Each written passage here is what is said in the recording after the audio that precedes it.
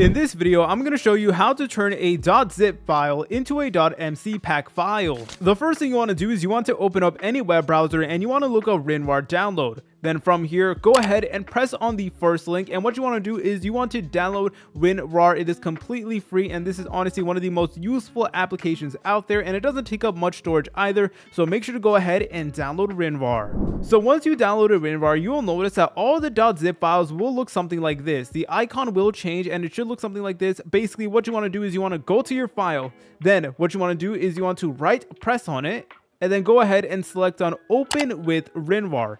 Then you should get something that looks like this. You might get a pop-up that says please purchase WinRAR license. However, you do not need to purchase one, guys. It will still work with the free version, so go ahead and just press on X. Anyways, boys, what you want to do is you want to press on the top button over here that says up one level. Then what you want to do is you want to go ahead and find your pack again. It will be in a list of all the other downloads on your device, so go ahead and press on it, then press on rename again.